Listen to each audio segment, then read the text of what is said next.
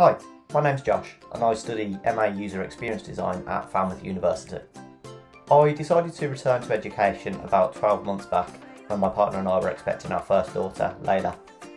At the time I'd worked in the tech industry for about 3 years and I'd worked for a few startups doing a bunch of different jobs. I had a reasonable breadth of knowledge but no significant depth, and I didn't have much of a portfolio either. It felt like it was time to get proactive with my career. The course has helped me understand the good that I can do in the world as a UX designer. One of the things I'm most proud of is how my confidence in my skill set has grown through studying.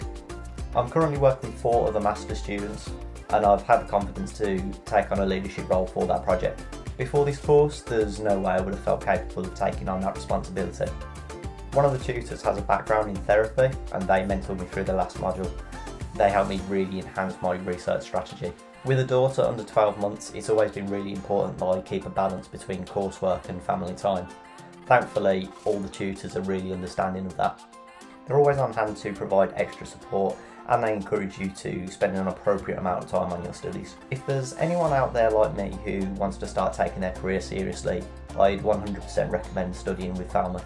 It's been a tremendously fulfilling experience.